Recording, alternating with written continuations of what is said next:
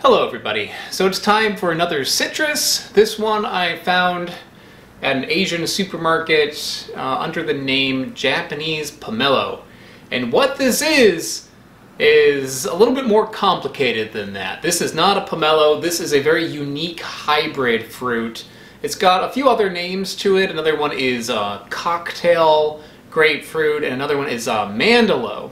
So let's do another citrus sex kind of breakdown of what is the parentage of this fruit.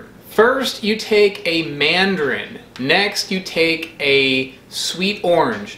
You cross them together and you get a tangor.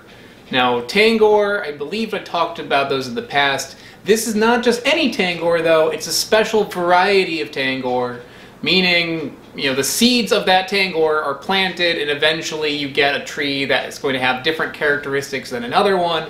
So you take a very specific one called the king tangor and you put that right here. Okay, so you've got the king tangor right there. Next you take a Dancy mandarin, a different mandarin than the one that is in that tangor. The Dancy mandarin is a specific variety of mandarin. You put that right there. So you take the king tangor and the Dancy mandarin, you combine those and you get something called the Frua mandarin. And next you take a pomelo, and not just any pomelo, a specific pomelo called a Thai sweet pomelo. So similar to the king tangor and the Dancy mandarin, it is a pomelo, but it's a specific variety. You take these two, you combine them together, and ba-bam, you get the cocktail grapefruit, Japanese pomelo, Mandelo, etc.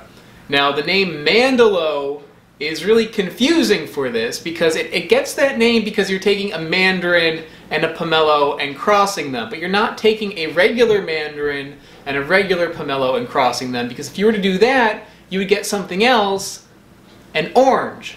Yeah, if you take those two things and you combine them, you get an orange. But because we're dealing with specific, crazy, hybridized versions of a mandarin and a pomelo, you're getting a different type of fruit. And people compare this more to a grapefruit, which is something else completely different.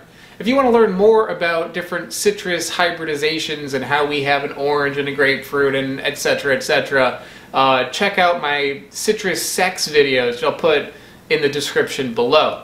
But this one is very different than an orange. It's very different than a grapefruit. It's very different than a pomelo.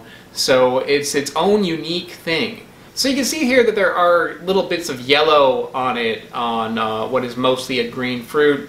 The market I bought this from also had some that were purely green all around.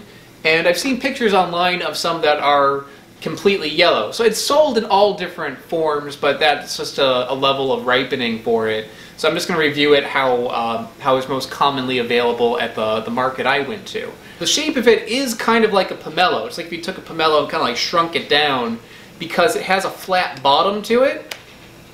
On the inside you have kind of a yellowish, orangish color, similar to how an orange looks. All the seeds were like right at the very top of the slice, so it was actually very easy to kick those out. So I already de-seeded it, it just took a second. That's actually really good. I would say it does taste similar to a pomelo.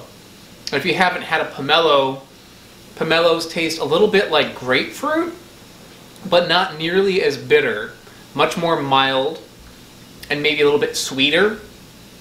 So this has a flavor that's like that. There's like a little hint of the bitterness that you would get from a grapefruit in there, but it's not to a level where you'd need to put sugar on it or anything. Like a grapefruit is an intense fruit to eat out of hand. This one you could eat out of hand without like any problem. The sweetness on this is higher than an orange, I would say. It's maybe a 6 out of 10 on my sugar scale. The sourness is about the same as an orange. I'd say like a 5, maybe a 6. There's a little bit of tartness there. It does have a bit of an orange flavor in there, which makes sense given its parentage. And it does definitely have the grapefruit taste. It kind of tastes like a mix between the two. I'm guessing that the rind is not going to taste good, but let's give it a try anyway. Yep. Tastes like biting into an orange rind. People do use the rind for candying. You can candy it, you can zest it and use that in cooking. People do use that. I don't have anything else to say about this, but it is an interesting one for sure. And I really am fascinated with the hybridization of citrus fruits. It is like such a bizarre network that will give you like any citrus that you find at the supermarket. Everything you come across is a hybridization of different fruits. I find the whole thing very fascinating, and I hope that this was interesting for you to watch. So I'll see you next time. Bye-bye. Before you click out, I have a very special birthday announcement today for Yandel. Yandel, happy birthday. Your mom let me know through patreon.com that you're turning 18 today. So just want to wish you well and hope you have a great year.